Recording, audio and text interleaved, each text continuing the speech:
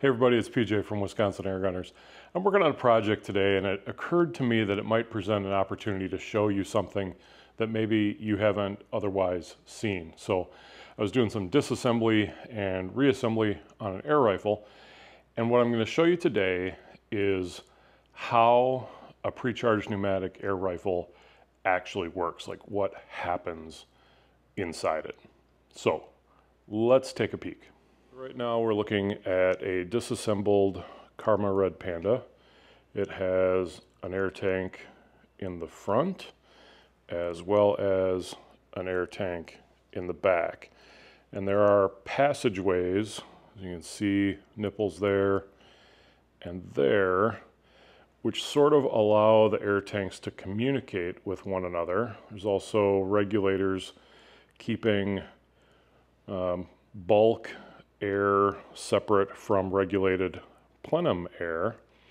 But once we're inside the gun, that's really where the magic happens. So let's take a look at what would happen in a typical firing cycle.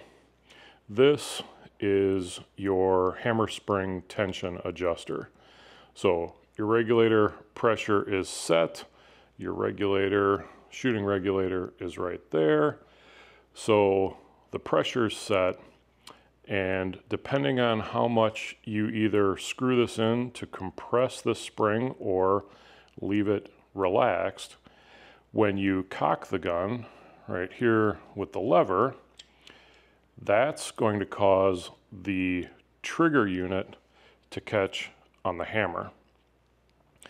You move the cocking lever forward, this spring is further compressed and it's ready to fire. When you push off the safety and pull the trigger, that allows the hammer to be pushed forward where it strikes this pin. Now that valve pin is connected to the actual valve seat, so this pushes forward, and that allows regulated air to rush in there and then through that hole, which goes through a passage here into the barrel. In this case, there's a radial cutout, meaning it goes all the way around.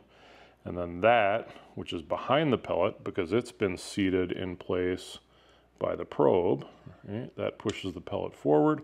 So it's sitting in front of this area. That blast of air goes in and pushes that pellet down the barrel and off towards the target. So that's how it works. You have tension on that hammer. It's released to slam a valve open. The valve closes. That's the end of the air going out. The air is transferred through the gun, and that pushes our pellet or our slug down the barrel towards the target. When that happens in exactly the same way, time after time after time, you get a very consistent air rifle, which turns into a precise air rifle. And if you do your job and your scope is set up properly, that becomes an accurate air rifle. So short video today, but something that as I've been sitting here pulling apart this gun, put it back together, I thought might be of some interest to you folks at home. I hope it is, and if so, please give me that thumbs up and maybe even consider sharing it with your air gunning friends. Until the next video, everybody, shoot safe, shoot straight, and we'll see you around.